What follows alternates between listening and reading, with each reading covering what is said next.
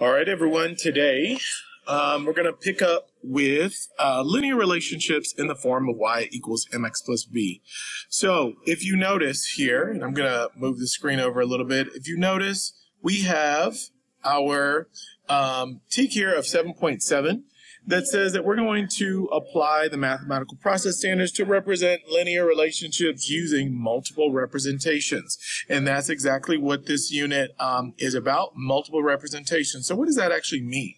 That simply means that we are able to write an equation, give a verbal description, put it in a graph, or in tabular form, meaning in a table, the same type of information.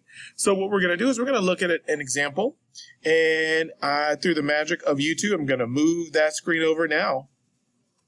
So for this first part of my video, what I'm going to do is we're going to be looking at representing linear relationships using a table. Now, as you notice here in this example, in a linear relationship between two quantities, as one quantity changes by a constant amount, the other quantity also changes by a constant amount. Proportional relationships are a special kind of linear relationship. So if we look at this example, in example number 1, it says, a man's shoe size is approximately 3 times his foot length in inches minus 22. Use a table to represent the relationship between foot length and shoe size. So what I'm going to do in our problem is we are going to look at, number 1, representing it as an equation. We're going to use some of the tactics or skills that we learned in the equation unit to actually do that. We are also going to write it in an equation, as I said, using the verbal description that we have here, and we're going to put it into a table. Now, the only thing that we're not going to do today in this part is actually put it in a graph, but I'm going to go and show you what that looks like now. All right, so as you see here, I've moved over to the document camera at this point. We're going to actually start by looking at the situation that we were looking at before. Now, if you remember, it says that a man's shoe size is going to be approximately 3 times his foot length in inches minus 22. And again, we're going to use a table to actually figure out what the relationship, or look at it in tabular form, I should say. Okay, so first of all, I want to write down the things that I know. I know that, number 1, a man's shoe size, made a little boo-boo there.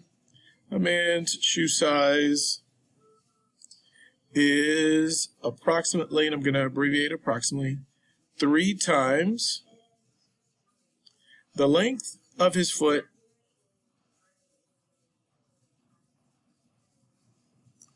in inches minus 22. So, if you notice here, writing down the what I know has sort of been like my verbal description. Okay, now that's one of the multiple representations. So if I were to do a check mark here, verbal equation,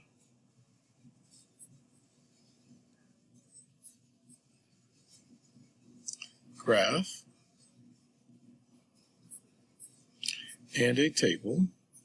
And I know that I'm not going to be doing this time, but I've already written it, or it came to us in verbal. Okay. Now, I did write down what I know. And if you notice, the way that I've written this down, it's sort of possibly going to help us fill out our equation a little bit easier. So the next thing that I'm going to do is I'm going to give myself my equation frame as I like. I'm going to write myself 5 boxes.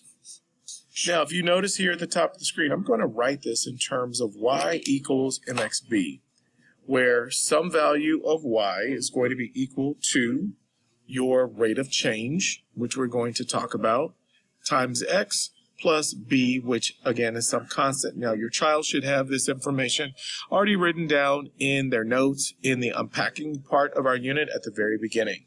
Okay, so I'm going to write this down as y equals mx plus b. So first of all, let's also identify what my rate of change would be. Okay, my rate of change, also known as m in this case.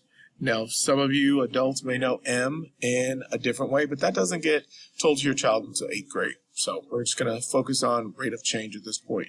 So what is actually changing if we look and analyze this problem? A man's shoe is approximately 3 times the length of his foot in inches minus 22. So what's changing? Okay, what are we going to associate our variable to be? Okay, so I'm going to associate my rate of change as going to be 3. Okay, so for every inch, we're going to multiply it by 3. So again, if I were to write y is equal to mx plus b above this, I'm going to start associating the information in my problem. I know that in my chart, the value of y is probably going to be my unknown. So I'm going to say that y is going to go in this first box. Okay, unknown at the time, I should say. Now, what's my unknown? My unknown at this point is going to be, or my variable, I should say, my variable is going to be the person's length of that foot in inches. So I'm going to multiply 3 times x, because for every inch, it's going to change by 3. So multiplying that by 3, plus, or in this case, plus a negative 22. And why am I adding a negative 22? Doesn't that mean the exact same thing as subtracting 22? Sure. And because, again, here in the problem, it says that a man's shoe size is approximately 3 times the length of his foot in inches minus 22. So adding a negative 22, same thing. So at this point, I can check off the equation. Now, all that I need to do now is set up my table. Okay? So I'm going to give you a couple of hypotheticals, and I want to go ahead and use my black marker again. I also want to talk about the independent and dependent quantities. Now, this is something that your child should come to me, or you as the student should come to me already knowing. Okay?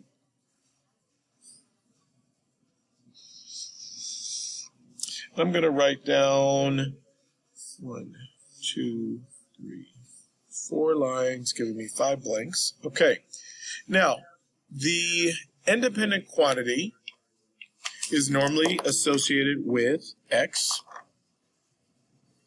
my x value, and the dependent quantity is normally associated with my y, okay? And the reason that I've done this is when you are doing a table, normally the x is at the top and the y is at the bottom. So what value is going to be dependent? What value is going to be independent? What depends on what the other? Does foot length depend on your shoe size? Or does shoe size depend on your foot length? You guessed it. So the foot length is going to be our independent. And again, that's going to be in inches. I'm going to make this my x value. Circle that. So again, my shoe size will depend on my foot length, not the other way around. And this is going to be my y value. Okay? Okay, and the shoe size. So, what if a person had an 8-inch foot, 9-inch, 10, 11, or 12-inch foot? Okay? So let's go ahead and figure out the shoe size using this equation that we derived earlier. So what I would do, and I'm going to show you the first two to see if we see a pattern maybe. Okay, and then you'll know how to do it with the equation and to see if we see a pattern that's emerging here. All right, so y, this value, okay, will equal 3, in this case, times 8, minus 22. I'm just going to write minus 22 because remember I said that plus negative 22 is the same as minus 22. Okay, so 24 minus 22. And if I simplify that down, that's going to give me a 2, okay? Size 2 foot if his foot is 8 inches, okay? What about if, again, I set up my problem, y is equal to 3. I'm just following this up here. Y is equal to 3 times 9 minus 22. 27 minus 22 is equal to 5. Okay, so what do we see happening here at this point? You may not see it just yet. We'll go ahead and do another one. y is equal to 3 times 10 minus 22 to 30 minus 22 is equal to 8. See a pattern yet? Now what it looks to be is happening is that for every shoe size, foot length, as we go up, so for every inch, it looks to be that we're adding a shoe size that appears to be plus what? You guessed it, plus 3. Okay? Now, if I use this equation to fill all these out, it's still going to come out to be the exact same thing, but following the pattern. This now becomes 11. This now becomes 14. Okay? So, back to what we were saying. Multiple representations is just about showing it in these 4 forms. And in this instance, or in this example, this video, we have done 3 of these. The only one that will come later will be your graph, which I'll do a second video on. This is part 1 of 2. Okay, so again, this is 7.7a, or just 7.7. You can find information about this in your book. You can always come to tutorials, ask me a question in class, and as always, I will see you tomorrow.